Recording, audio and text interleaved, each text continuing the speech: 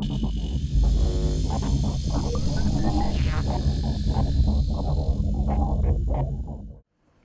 morning, I'm Tony Kerridge from Tony's Tackle. I've been selling fishing tackle for 40 years. This is the 40th year in December we've been here, and we've been quite successful in the shop. We've done well over the years. I think it's because we put a lot of effort in and try and help people while we can. Anyway, I love my fishing still. I've still got a passion for it. I went out in a boat a few weeks ago and I made up some rigs. We was inshore and we was up tiding, and I put together these rigs, and they're a bit blingy, you know. They're made up with amnesia. You've got some little attractors there and some beads, which are always good for place or whatever you come across. But what happened was I was up tiding with this rig, and they got booms on as well, and you've got like a medium-sized swivel on there which clips in. You've got 60-pound trace body, which is ever so supple. That's grease weasel clear.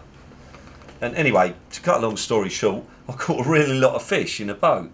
So I said to the guys in the boat, I'll make you up, including some lovely bass, and I said I'll make you up some of these rigs. So lo and behold, we got them made up in the shop, and they've been doing brilliant on them. And not only that, some of the guys have took them down the beach, and there's a lot of flatfish around, and they found, because of the booms, you get a bit of movement, and they've been absolutely brilliant. So they've been catching fish on the beach as well as up tiding. But the good thing about them is they're all nice, they don't touch each other, they're all nice and neatly tied.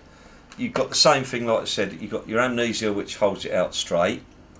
You've got a stop on here, which is power gum, and then you've got some little attractors there, which can be little spoon things. Tronics do a nice little spoon thing you can put on the end there, you know, just very small, and everything's neat and tidy. There's no clips on it because you don't have to chuck it miles, but as you know, if you get away from the boat, quite often you'll catch a lot more fish than you will fishing out the back of the boat, which we've proved time and time again. Up tiding, introduced by John Rule many years ago, is one of the best things you could ever invented, as far as I'm concerned, in the fishing world.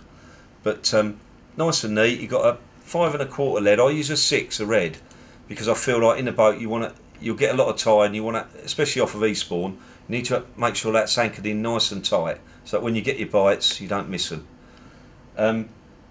Getting back to the body, you've got 60-pound grease weasel, which I've said. You've got some lovely booms here, which are metal ones. You can buy them in the shops. They're cheap as chips. Snoods are medium length.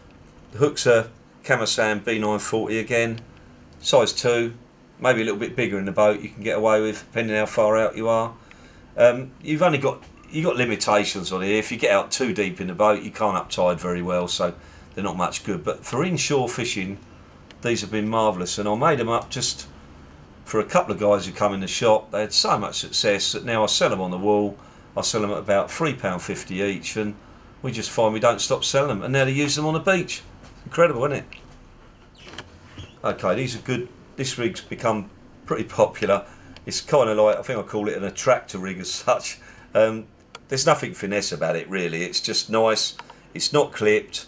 It's easy to cast. If you get one of them Colmic Hazard rods I was talking about earlier on for about 90 odd quid, 95 quid, you could chuck this on the beach, chuck it a nice way, and it's a simple rig, nice and, you know, nice and easy to cast. Perhaps you could change the hooks, put size 4s on, so you got a smaller hook.